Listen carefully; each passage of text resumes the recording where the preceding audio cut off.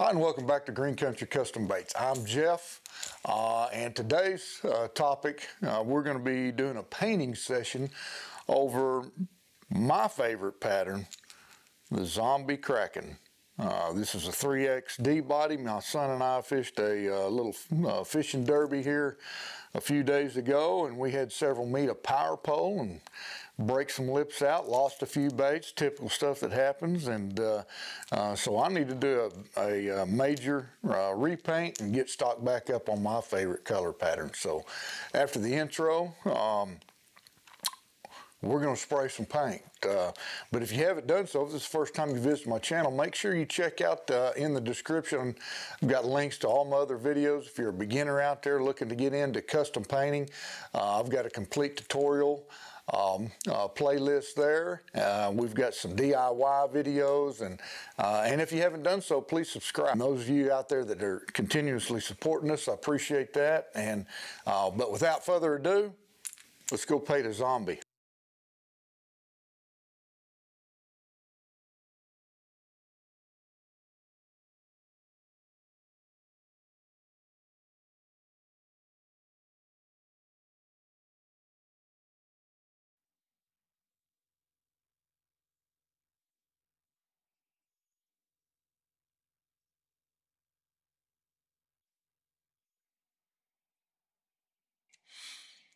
Okay, make sure your frisket film is pressed up firmly. Again, we're going to go over with the undertone of candy yellow.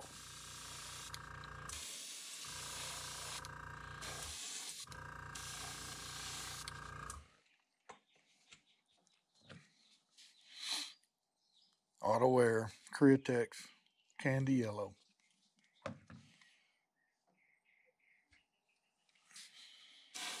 Here's a new piece of frisket. Generally, it'll last you quite a few spray sessions. Really, the only way it doesn't work is it gets to where it doesn't stick to the bait very well. So these are rock collar 50s, and they were a phantom green pumpkin. And again, just sandblasted to make sure the sides and the bellies are clear paint. You can leave some up here because we're going to next base coat over the top of this. So we'll come back when we shoot the white. Okay, as a base coat over the top of that undertone, we're going to go Wicked White.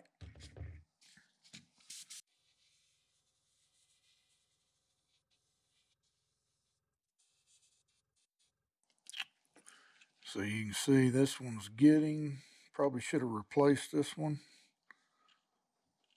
We're going to try to make it work.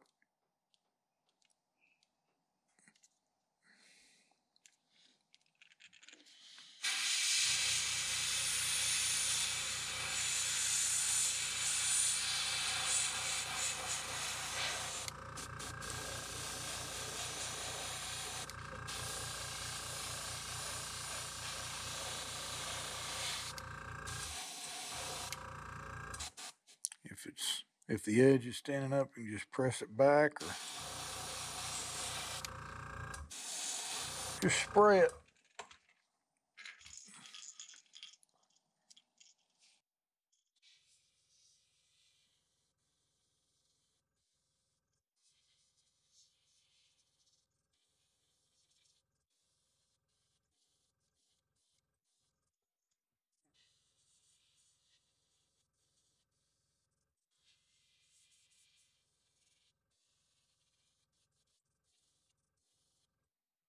So the next color over the white, we're going to go with a transparent canary yellow.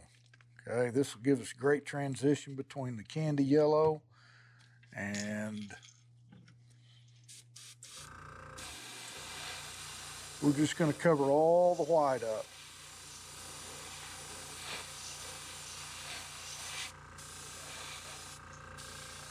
Still running about 30 psi on pressure right now. We're not doing any kind of detail work.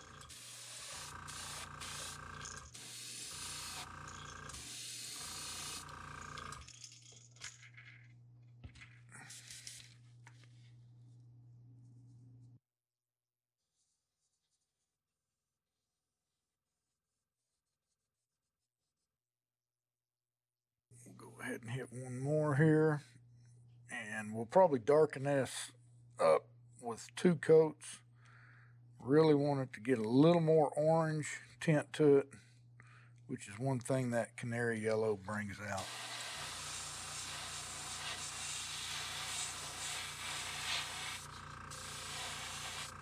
I'm gonna hit it with one more pass over.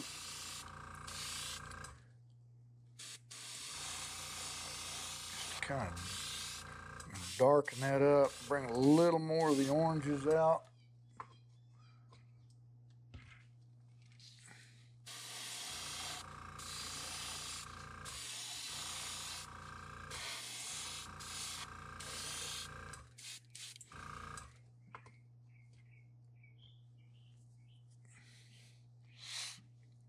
Okay, next up, we're going to start doing a little bit of detail work and working around those, the frisket paper edges and with some brown colors, and we'll be right back and show you that.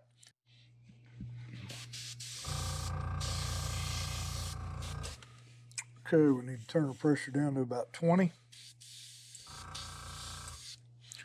And we're going to go back over, we have some auto air or autoborne, just a brown, light brown color. And we're going to do some detail work. Not super detailed because we want to shade in each one of these crawl plates and do some connections up at the top. So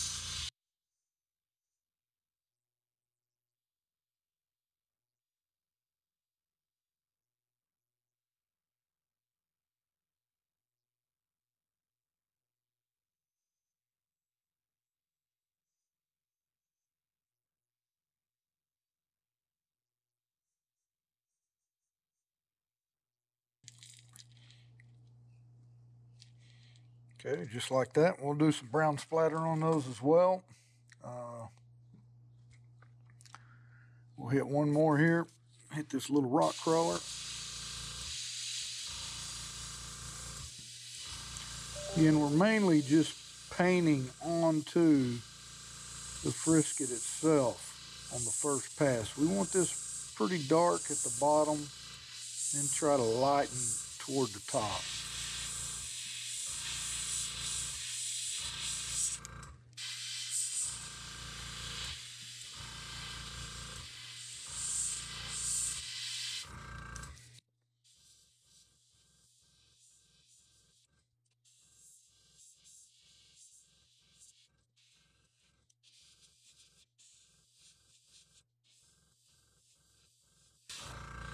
Not looking for real straight lines, anything like that. Just make some a little irregular.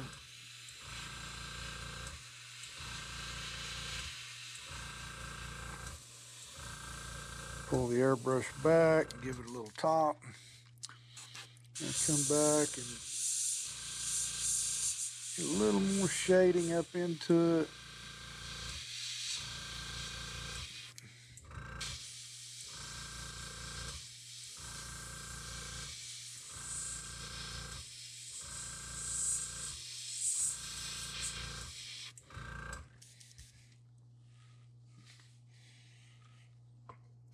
Okay, we've got several more here we'll do. We'll come back and we'll do the black.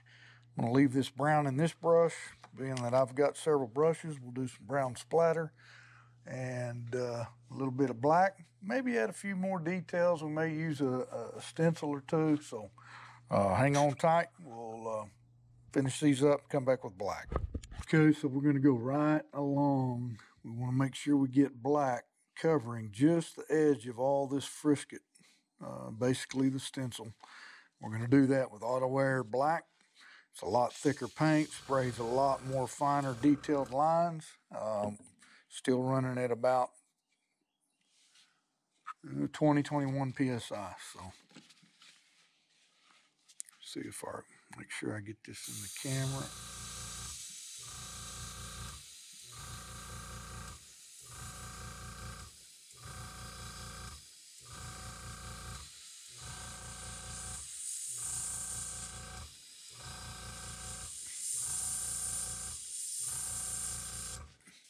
A little bit of tip dry. You notice a skip. Stop for just a second.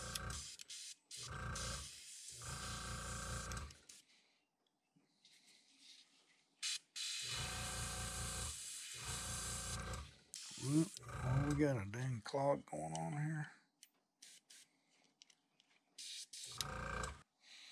Okay, we needed to add a little 411 reducer to that. This paint is pretty thick.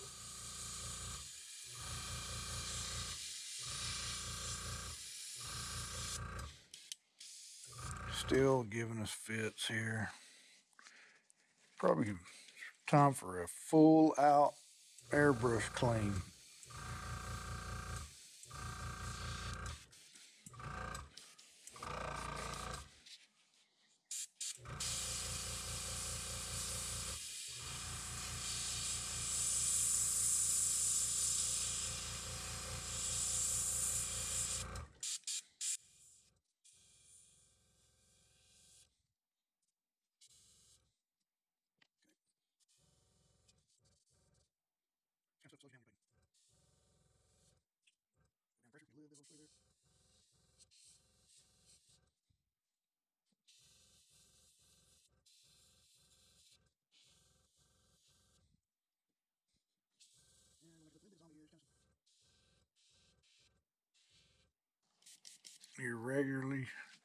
Irregularities. Let's hit one more. Maybe we'll get things going a little better for you here, but this is good that you can see it.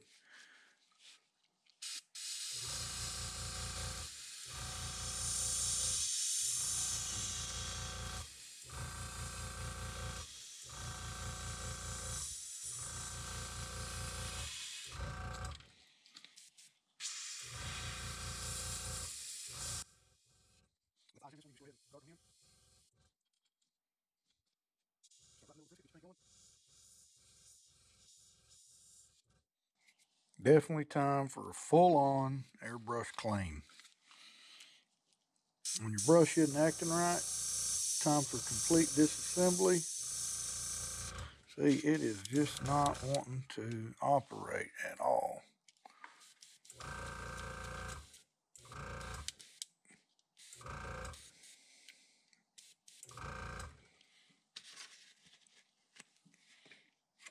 You can kind of soak that tip in a little of your cleaner.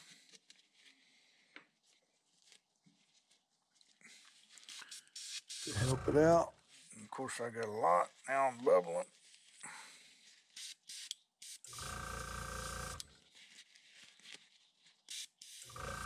There we go. Now we're in a lot better shape. Let's see if we can't finish this up for us.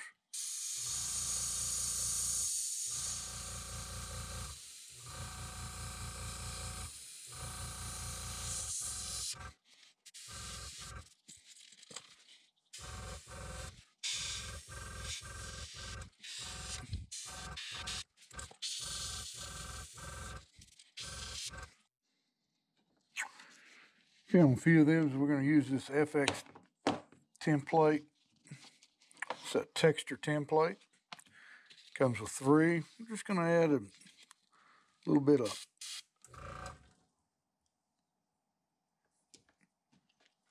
black texture to it.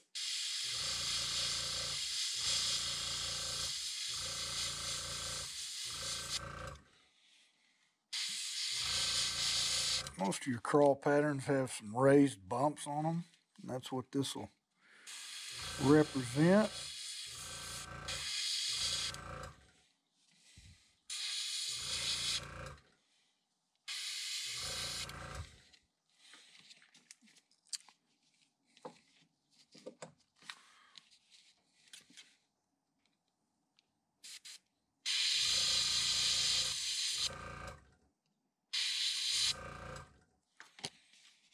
So we can do it that way. And we'll also just do some stippling or splatter.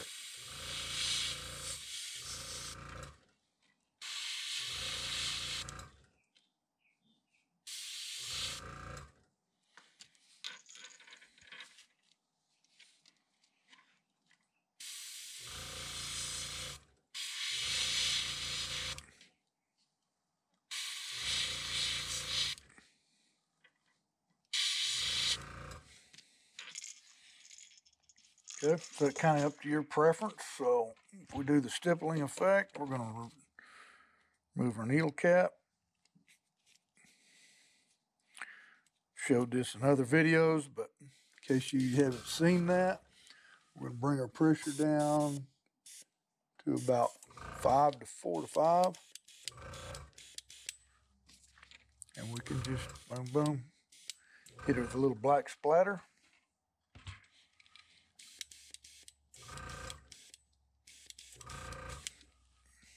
Real simple, real quick.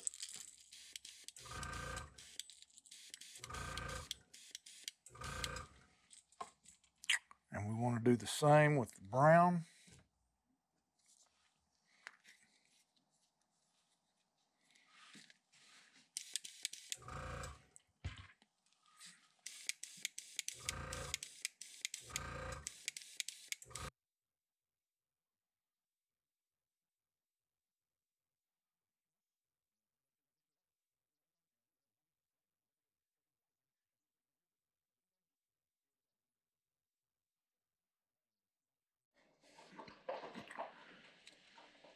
Okay, we're going to just remove our frisket. You can just leave that body clear and some of that undertone will show through, or just go back with your candy yellow and just lightly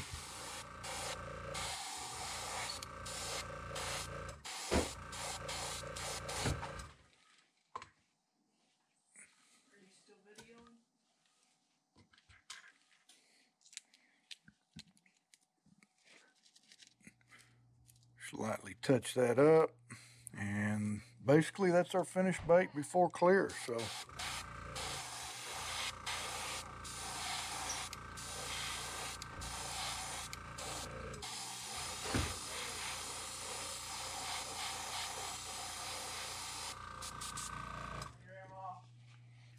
all right, that's the zombie cracking. We're signing out.